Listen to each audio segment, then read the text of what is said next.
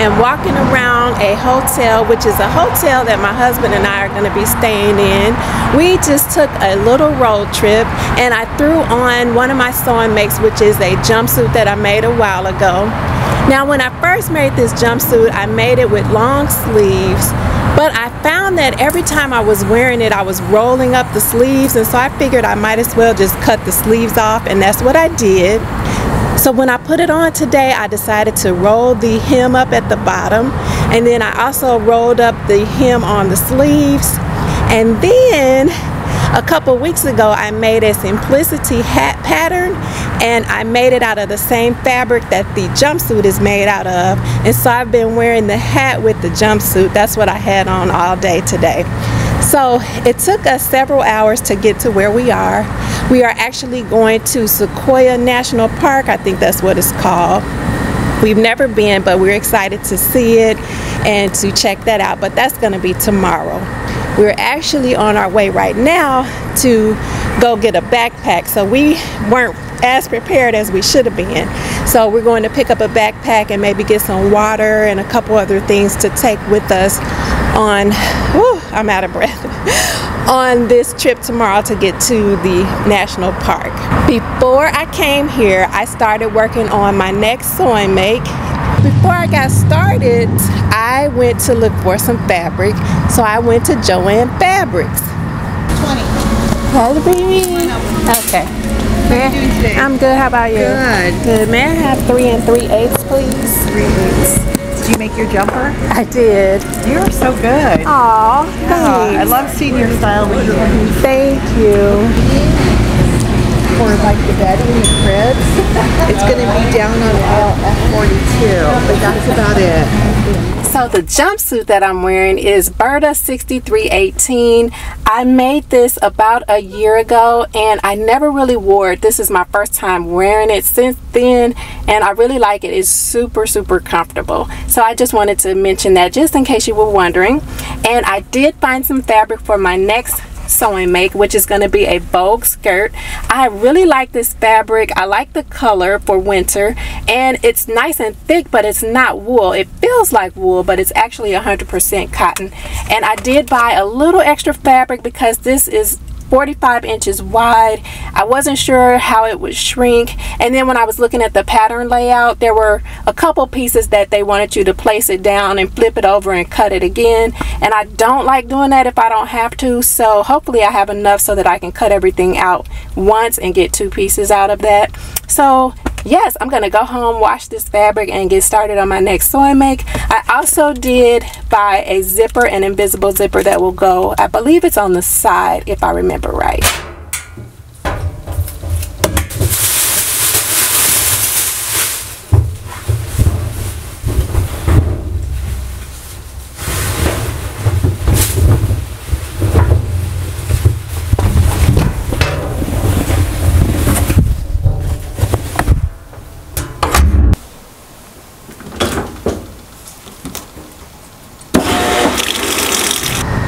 So the pattern that I want to make came out in 2021. I'm in my sewing room, and while the fabric is washing, I can go ahead and show you this pattern. This is Vogue 1814, and my plan is to make view B. The only difference between the two is that view B is a little bit longer in this area here. So I like long skirts, so that's why I chose to make that one. There are 12 pattern pieces, and this is the cutout for 45-inch wide fabric, so this will be the cutout that I use. This pattern is rated as average, and as I mentioned, there is an invisible zipper. There is a left flounce and also a right flounce. And after looking at these directions, it doesn't look like it's going to be too hard to put this together. So a lot of the pieces are really big, so you need a really large table, or like me, to cut out on the floor. And these pieces are all cut 1. The back facing and the yoke are the only pieces where you need to cut out 2. Piece number 5 is cut 1 on the fold. in the diagram they have you cut it out individually, so hopefully I have enough fabric that I can just fold this over and cut it on the fold instead of having to cut this out twice. I had plenty of fabric left over, so I will be able to cut this out on the fold, and I'll be able to cut this once without having to flip it and then cut again. Okay, so I finally finished cutting out all the pieces. The pieces are pretty big too. So I understand now why everything was cut out in one single layer, because of how big these pieces are. So now I'm going to figure out what thread I want to use. I don't always buy thread when I'm picking up fabric because I have so much already. So I just try to go through and try to match it, but if I can't match the fabric, I'll find something close. And I know I have like a close color in here. Where is it? It's a beigey kind of color. Oh, here it is. So I think that this will be close enough. Sometimes I will even put a different color in the top of the machine and then put a close color in the bobbin. I won't be doing that this time though. I'm just gonna go ahead and wind the bobbin. Oh, and by the way, I keep my thread in this little plastic container. I've had it for a while, but it's really nice, and every thread spool that I have is actually in here. Some of them are stacked on top of one another, but as long as I'm able to close it and keep everything in one place, I'm happy. And I can carry it if I need to. So I like this thing. So I'm gonna go ahead and thread the bobbin, and then I'll be able to go ahead and get started on this skirt.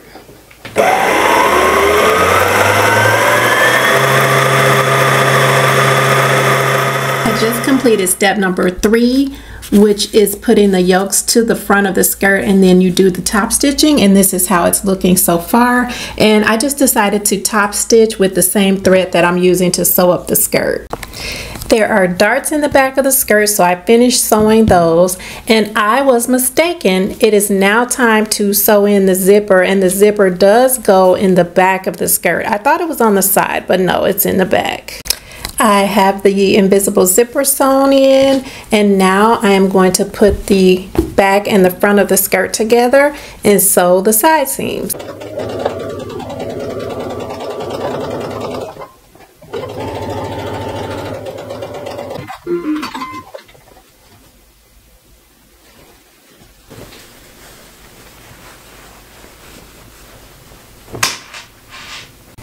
So I sewed the waistband to the top of the skirt, and then I did some top stitching all around the waistband, and now it's time to work on the left flounce. I feel like this skirt is coming together nicely. I haven't had any problems. It is rated average, and so I was wondering, if it was going to be really hard to do, which might be why it took me a while to make this pattern. I had it for a long time, and I would just keep looking at it like, okay, I'll make that one day. I'll make that one day. And I just finally decided to just go ahead and bite the bullet. And now that I'm doing it, it's really not very hard at all. Of course, I'm not done yet, but at least so far, it hasn't been bad. And I really like this fabric. It's actually a little bit soft, and I feel like it'd be really nice with maybe like a sweater or something. And because the color is neutral, I know I can wear it with a lot of different things. I'm envisioning wearing it with some brown boots. I think that that will be really cute, hopefully. I'll try it on. Sometimes I have a vision in my head, then I try it on and it just does not look right. So I'm almost done pinning this flounce, and then I'll be able to go ahead and sew this to the skirt. I just completed step number 26, which was attaching the lower front facing to the lower back facing, and then you are to fold up 1/4 inch on the unnotched edge. And I just used some wash away tape because it's sticky, and then I pressed it down so that it would stay. And then you turn the skirt to where the wrong side of the, I'm sorry, the right side of the skirt is out, and then you flip the wrong side of the facing on top of the skirt. So really what you're doing is just making sure that the middle of the skirt is showing, where the hole, you know, is on the inside, and then the skirt is flipped out. So that way you can attach the facing to the front with the right side of the facing facing the right side of the skirt. So I'm gonna go ahead and pin this on, and then I made sure that the front facing was matching to the front of the skirt, and then the back facing is going to match with the right side of the back of the skirt. I have the band all pinned on to the top of the skirt, and now I'm gonna stitch it around, trim the seam, and then understitch. So I sewed the band on, and I just wanted to share that it looks like it's on the wrong side. So if you have this look, it's actually right, because when you flip everything over, it will be on the right side. So then you'll see that you're actually okay. Because I was kind of like, whoa, whoa, whoa, hold on, did I do this wrong? But once I flipped it over, I realized that it was okay. So I didn't want you to be alarmed if you plan to make this and you get that same reaction. I tried the skirt on before I left, and it is actually just sweeping the floor on me. And I put it on with boots, with heels, and it was still too long. So I was going to just cut off the top of the flounce just so I can raise the hem up a little bit that way. But my husband was explaining to me that with the curve in the top of the flounce, that may widen the area, and then it may not fit in properly. So I was like, oh, okay, that's a good point. And then if I try to alter the hem, because it's kind of like a handkerchief kind of hem, it goes all kind of ways, I was thinking that I wouldn't be able to do it right, basically. So I don't want to mess up anything. So I think what I'm gonna do is just go ahead and just make up the skirt, and once it's all said and done, I think I'm gonna take it to a tailor and have them professionally, you know, raise the hem up. But I'm gonna go ahead and just show you what the skirt looks like once I'm all done with it. I'll just put it on and share with you what it looks like, and then in a future video, after I get it altered professionally, I'll come back and show you how it turned out. Okay, so we did eventually find a backpack, and we also got this water bottle. And the backpack that we picked is just a simple, plain black backpack. And we also bought a few little snacks to go in it. So I'm going to wear this McCall's dress. It's just a nice comfy t-shirt dress with a little ruffle on the side. And then I like to wear shorts under my dresses sometimes. So I'm just gonna wear these McCall's shorts under the dress. So I just got out of the shower, and yesterday I kept thinking about my dress. I only have a few more steps to complete, and then it will be all done. So I can't wait to share that with you, and can't wait to get it finished and dropped off with the tailor, and hopefully they'll be able to get it right. I feel like it shouldn't be too hard to do, so we'll see what the experts say.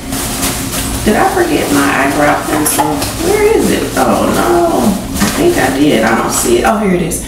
Okay. So I'm really excited about what we're gonna see today. I think it's gonna be a lot of fun, and I can't wait to share everything with you. So I hope you will come along and follow me on my little journey today. The weather should be really nice, so that's good. And we had to buy tickets, and there is a little drive. I think we're 45 minutes away from the park. So we're gonna go ahead and leave once I'm all ready and head on our way. So I have the dress tucked into the shirt to kind of make it look like a top, but it's got this little bulge right here, so I'm not really liking that. But otherwise, I think it's okay. So I may wear it like this. Hey.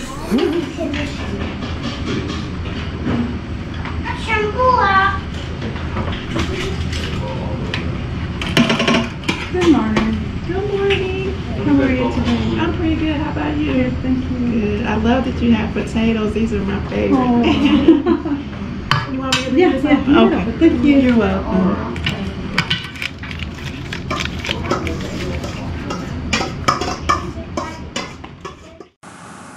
After a little bit of breakfast, we hit the road headed to the park. Okay, so we are here. We just got the map. All right, let's check it out.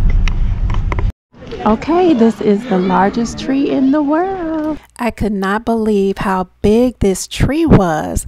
This is the trunk.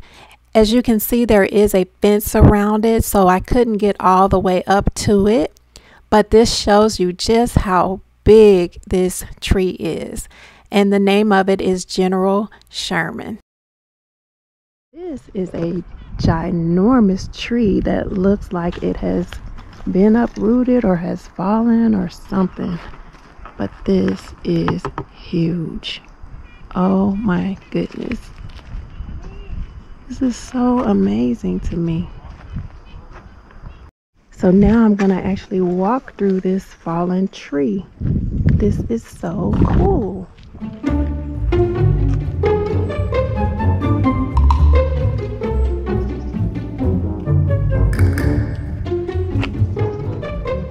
So we're trying to decide if we want to go 1.7 miles that way or if we want to go back that way. So we're going to ask Siri. We're going to do heads or tails. So heads is going to be that way and tails is going to be that way. So let's see. Hey Siri. Uh-huh. Heads or tails? It's heads. Thank you. All right. I am back at home, safe and sound. We had a really good round trip. And we also saw a bear before we left. Yes, we saw a bear in the wild. So that was interesting. I couldn't wait to get back to this skirt. So where I left off was working on the facing. Now I'm just trimming the seam and then I'm going to take the facing and pin it to the skirt so that I can tack it down. And then, if I'm not mistaken, I will be done. So we did do something that was also very adventurous while we were at the park. And if you're interested in seeing what that was, I will insert some footage at the end of the video so you can check that out.